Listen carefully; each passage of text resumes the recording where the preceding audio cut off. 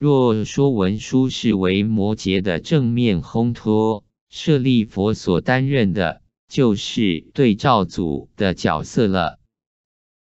舍利弗是佛陀座下十大弟子之首，被赞许为智慧第一，在经典中常是睿智、稳重的长老形象，但他在本经的表现却大不相同。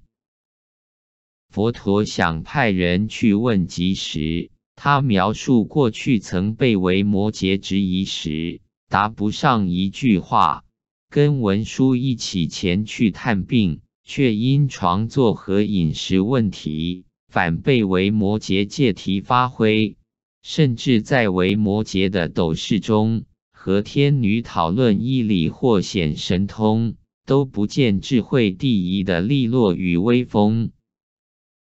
文殊是菩萨乘的智慧代表，他尚且能和维摩詰平起平坐。舍利弗代表声闻乘中的最高智慧，却老被维摩詰驳斥。两相对照，凸显出菩萨乘与声闻乘内涵的差异，背后隐含了初期大乘对声闻乘强力抨击的佛教时代运动。